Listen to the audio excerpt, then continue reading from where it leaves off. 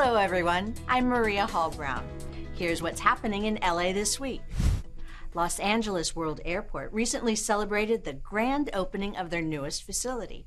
In fact, the $216 million building complex is designed to accommodate critical airport police functions and equipment.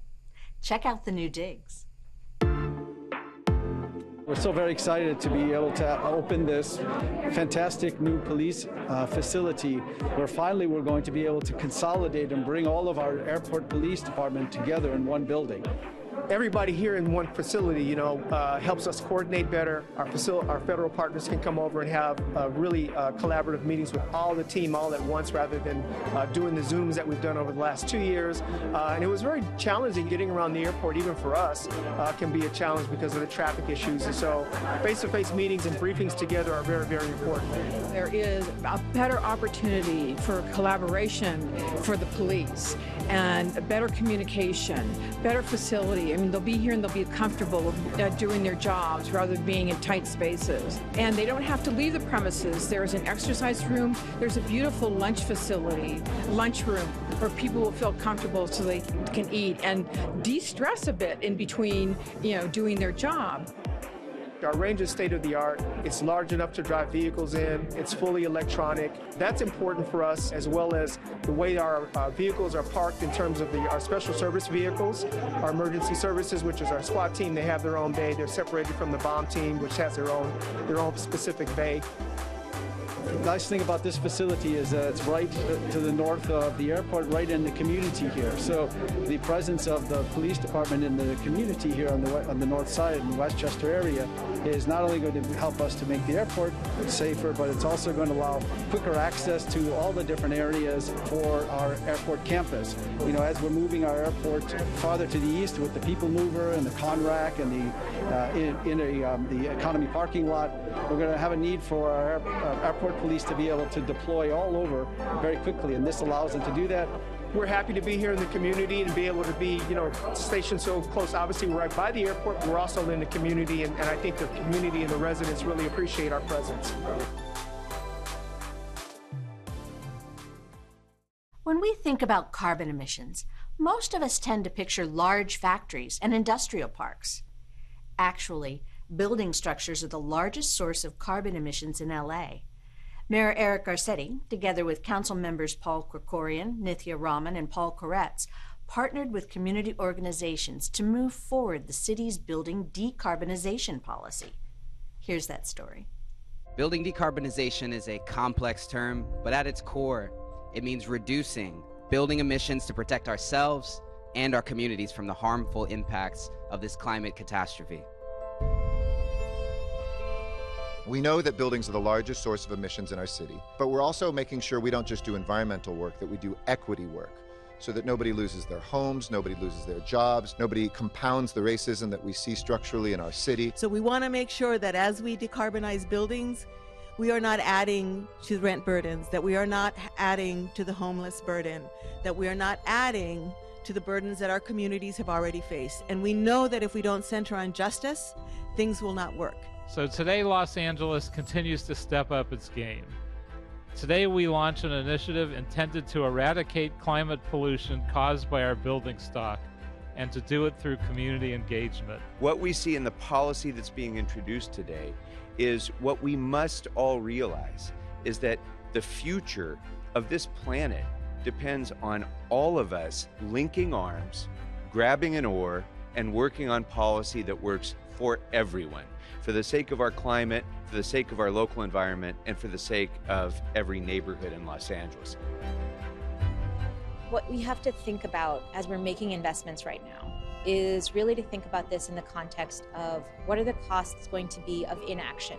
What are the costs going to be of the physical harm that people face from climate change and from the ravages that it's already having on our city? We've all seen California's record-breaking wildfires get more devastatingly record-breaking each year. Meanwhile, snow is missing in action in Colorado, and Hawaii has a blizzard warning. Climate change is now a fixture in our daily lives. As long as we continue to emit greenhouse gases, it will continue to get hotter and more chaotic. It's time to take action, it's time to invest in our people, it's time to build a strong economy, and it's time to save this planet.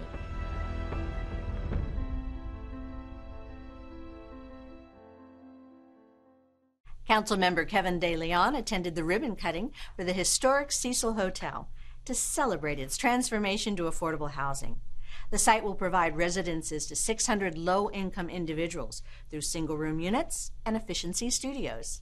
Channel 35 was there to take the tour. It's a grand opening of the world-famous Cecil Hotel here on Main Street, and it is wonderful news for 600 unhoused individuals living in Skid Row today. This is a game changer. 600 units available immediately for our unhoused community. It's a game changer. We need to get people in here. We need to get them the wraparound support services, but we're celebrating a project that cost under $125,000, took less than a year to set up. This is an example of what can work. COVID presented a unique opportunity. Homelessness has certainly been a huge issue in dense urban areas like Los Angeles for a long time. COVID certainly exacerbated that, and we saw an opportunity after the onset of COVID to really make a difference here in the community, but also bring something that financially made sense. 1-0! Yay!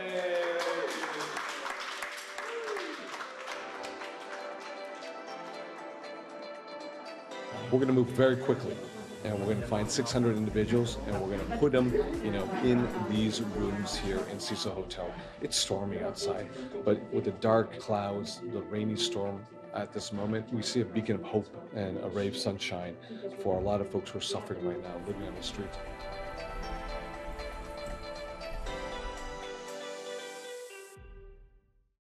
Since 1989, the nonprofit Northeast Trees has been pursuing a mission of fostering urban forestry and building low-impact development.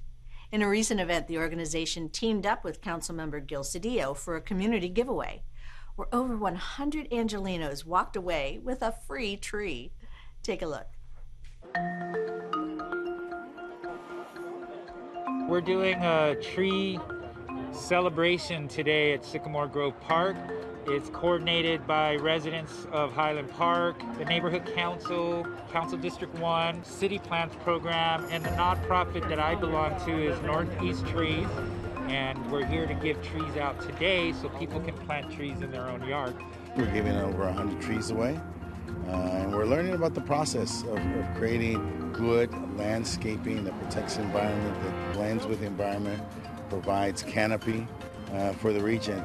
All our projects, we insist that they have the optimum of landscaping so that people in the city and people in the district can appreciate the outdoors. This is a non-fruiting olive tree, which I've always wanted, so it's perfect. And that's a pomegranate tree that we got today, and it was super easy.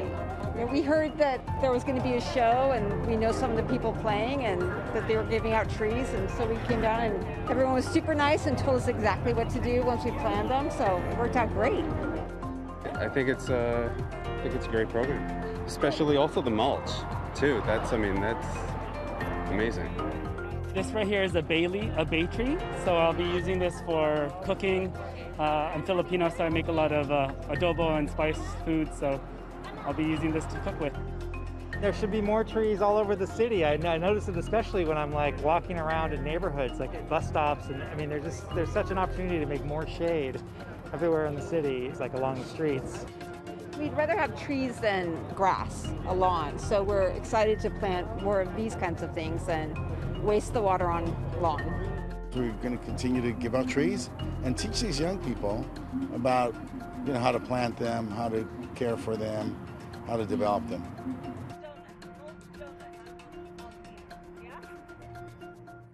The City Council moves to push organic waste disposal measures forward.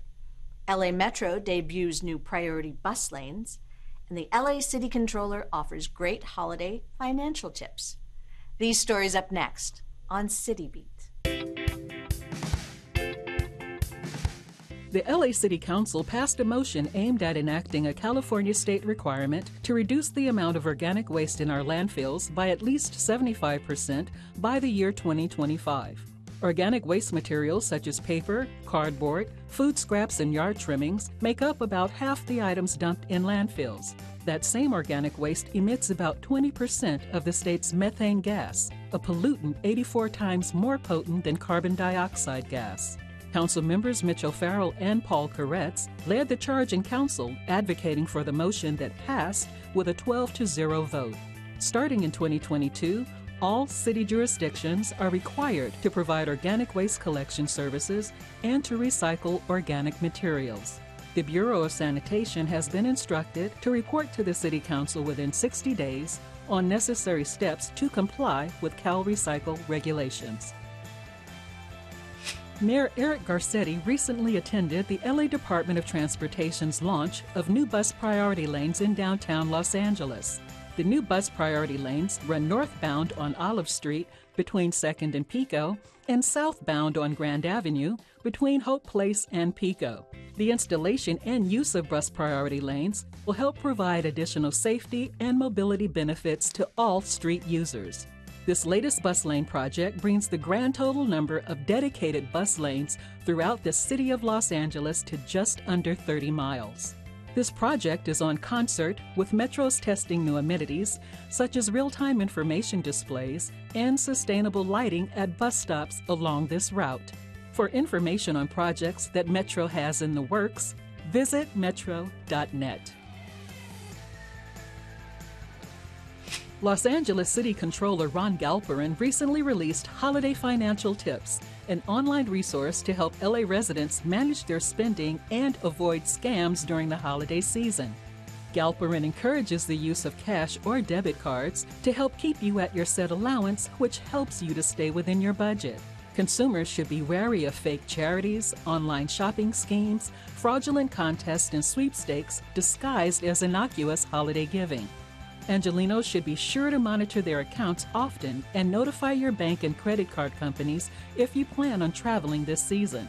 For more helpful tips on managing your holiday financials, visit lacontroller.org.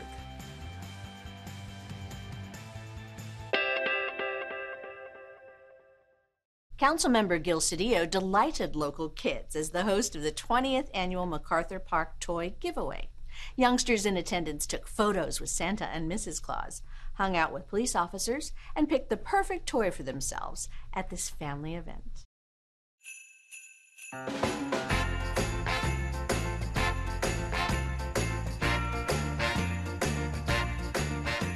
I want to say happy holidays, Merry Christmas, Happy New Year, and all the other related holidays of the time.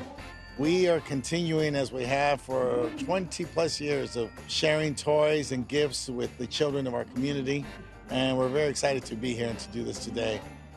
It's so enjoyable being able to bring smiles to people's faces, especially when, you're in this crazy pandemic where you just need to bring some happiness and normalcy back to the community. You can see it on every smile of every child's face. You can see it on every adult's face. It clearly shows that they, along with the police department, can coexist and come together in unity. Está bonito porque es familiar, ¿verdad? Entonces, tanto como a los niños, a nosotros de adultos, nos toman en cuenta. We make sure that we purchase the highest quality because we want to make sure that the toys we give them are toys they keep throughout the year and that they like. And so that's very important to me. Thank you, little ones, for being so good this year. It's a joy to be here and celebrate this time with you. That's what Christmas means for me, an opportunity to share what we have with others, and that's God's grace.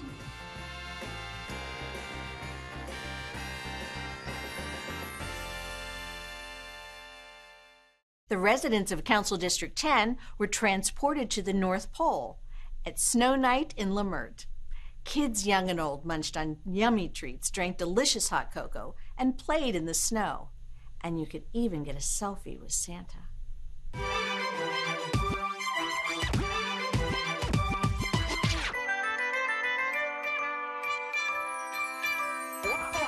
Right now we are here in the heart of CD10, right here in Leimert Park. We want to do something special for not only families, but everybody just experiencing just the overwhelmingness of COVID-19. So we're hosting a snow night in Leimert. We have snow sledding, we have free treats, we have free hot cocoa. So we really have a lot of different festivities going on.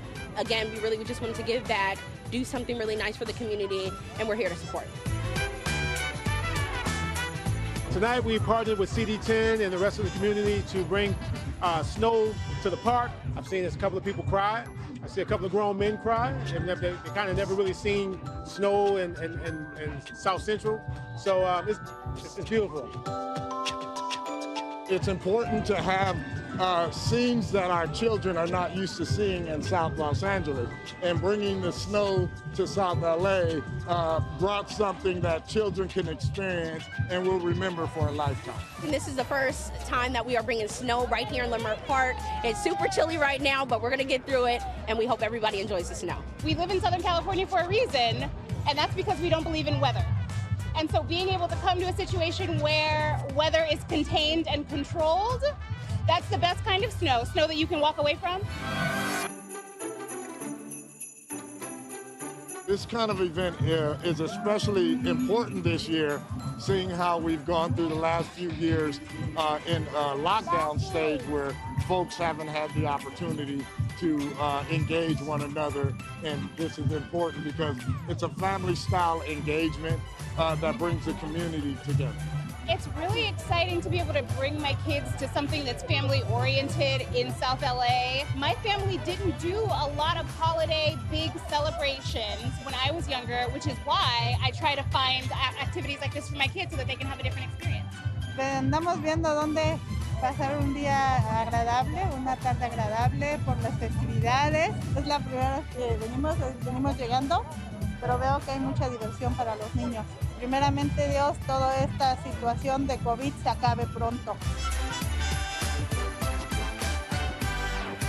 Tonight, I just want to wish everybody a happy holidays. I know it's been a really rough time with everything coming back from like COVID and the economic impact of COVID. So we really just wanted to have a moment and a night for people to come out and enjoy and just, you know, all the stresses, all the pressures of life, and just have this one night to really just enjoy.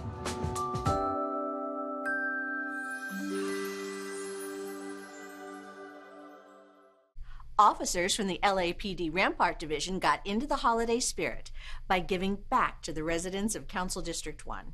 This Yuletide event was filled with toys and SoCal pageantry, and even a visit from, you guessed it, Santa himself. Take a look.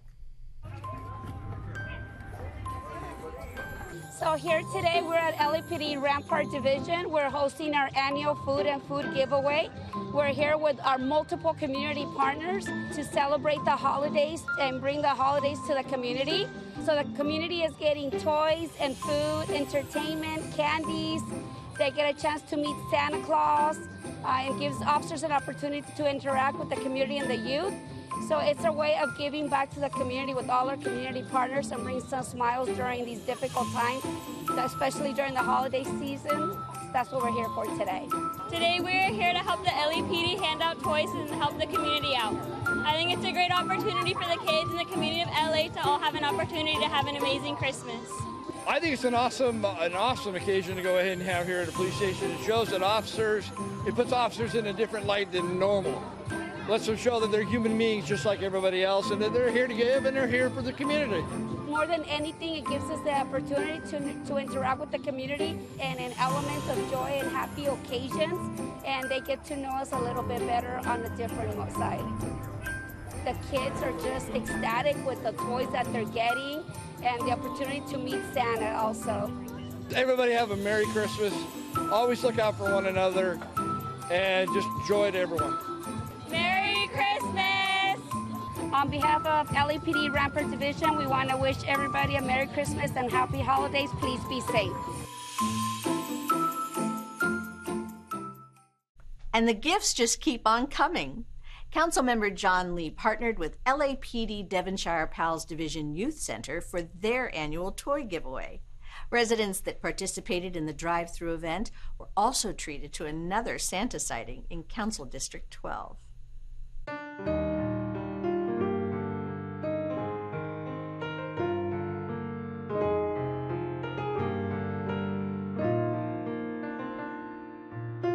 This is my son Jackson, and we're here today at the LAPD Devonshire Palace Youth Center to give our annual toy drive giveaway. A lot of these kids, this might be the only gift that they get all year. Today, in particular, we're trying to put a little smile and cheer in everybody's, all the kids in our community and throughout the San Fernando Valley. So this is open to everybody.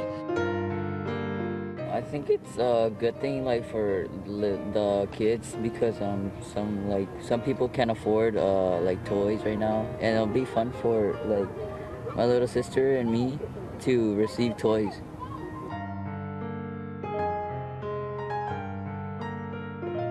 It brings me joy when I think about my family and how we always participated every year in this event to help our community.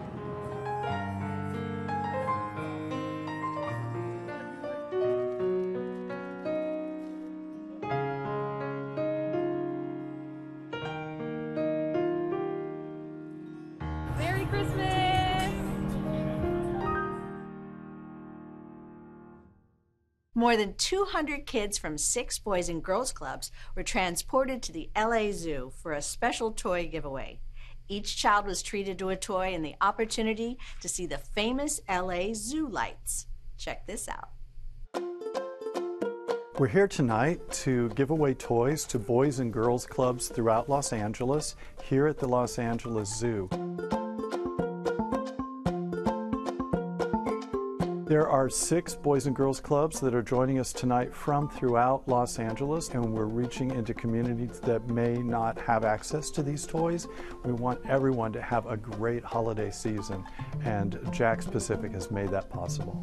It's very important for us to bring all of our members here just because we want them to experience a good, happy holiday. I'm here with the Boys and Girls Club to just have fun, have hot cocoa and some churros and go see some Christmas lights. I really want to get a toy for my little sister because she's really all that matters to me. Just something that for her to just have fun with it and to always remember that her sister's always with her. I think getting toys for Christmas is amazing, and it's really fun knowing that I might have one. You know, some of these kids haven't been able to go out. They haven't been able to experience that. You know, a year ago, Christmas was spent at home, and now they're getting that experience and being able to have a fun time outside of the club and inside the club. We're really happy to be doing this, especially this year after the terrible time that we've all been going through, and we want to cheer up the kids and give them something to celebrate. The LA Zoo is always trying to find innovative ways to connect the community to the zoo, and tonight's toy giveaway is just one of the ways that we do that.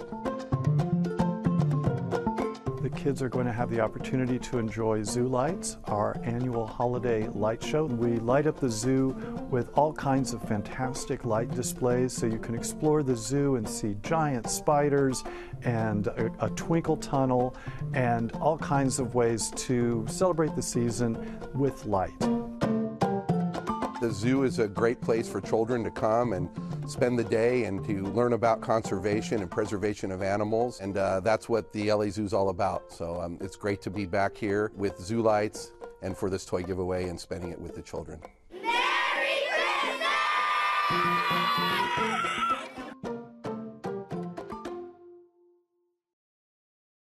In an emergency, the coordination of information and resources is critical. And that is why the Los Angeles Emergency Management Department recently teamed up with the Office of Councilmember John Lee to simulate a large-scale natural disaster. The purpose of the exercise is to help city agencies prepare for an emergency and to help educate Angelenos on being prepared for all kinds of natural disasters. So we're running a simulation. The city of Los Angeles encounters an earthquake of a large scale.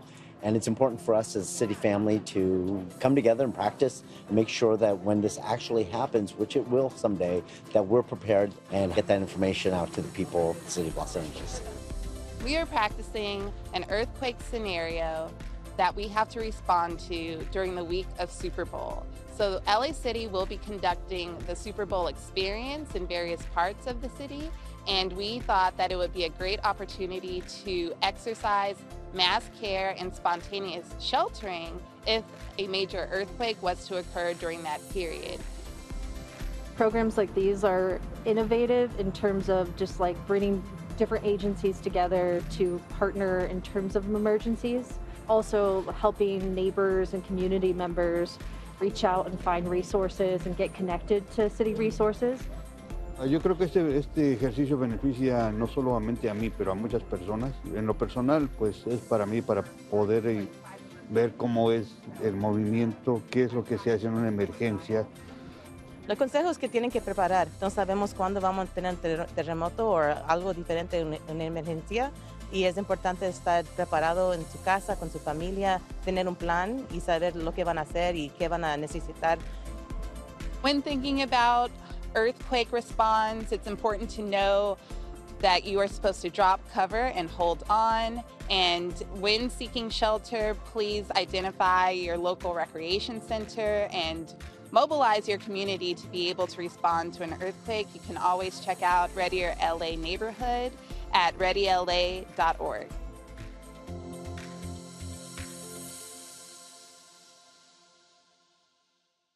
The LA Public Library invites you to the Climate Cafe and Gardening Club. Check out an exhibit at Self-Help Graphics and Art, or make plans for ringing in the new year virtually. All this up next on Things to Do. The Los Angeles Public Library invites teens and adults to the Climate Cafe and Garden Club. Engage in a gardening project that includes planting of the California native tree, the blue Palo Verde. Join staff at the Encino Tarzana Branch Library for a discussion on best practices during a drought and what we can do to address water restrictions. It's a Zoom event that celebrates the environment and the community. The Climate Cafe and Garden Club happens Thursday, December 30th, beginning at 5 p.m. To get the Zoom link, send an email request to ecala@lapl.org. Self-Help Graphics and Art, a community arts center, proudly invites you to check out The Shell in the Clouds, a culminating exhibition of the works of Pavel Acevedo.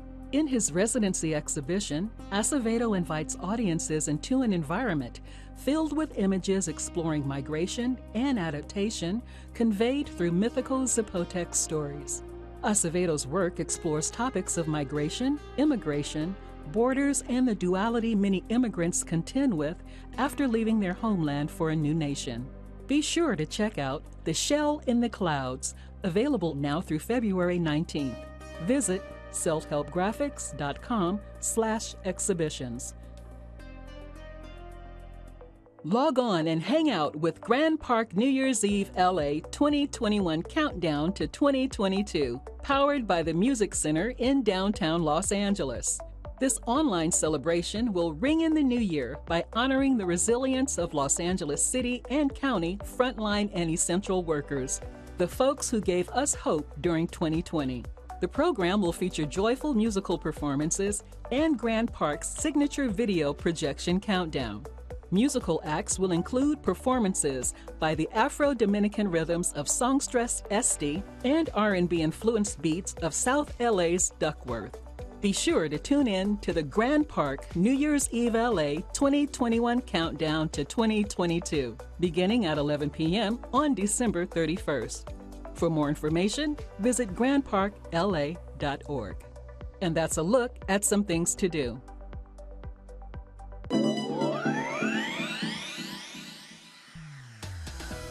That's it for this edition. I'm Maria Hall Brown.